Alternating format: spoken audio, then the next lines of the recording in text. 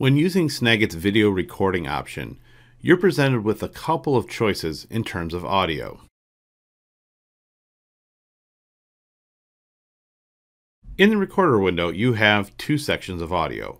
The bottom one, marked with a microphone, is for your microphone audio.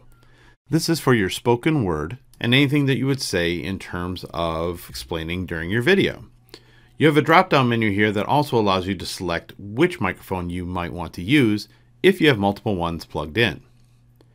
Above the microphone is a speaker icon, which is for your system audio. Toggling on system audio will record system audio items, such as music, spoken word, or any system alerts that you might get. You might want to record both if you're showing someone how to work through a process that gives an error message and some sort of audio notification for correctness or incorrectness. Most of the time when you're doing an explainer video, you'll have your system audio toggled off and just your spoken word through the microphone audio.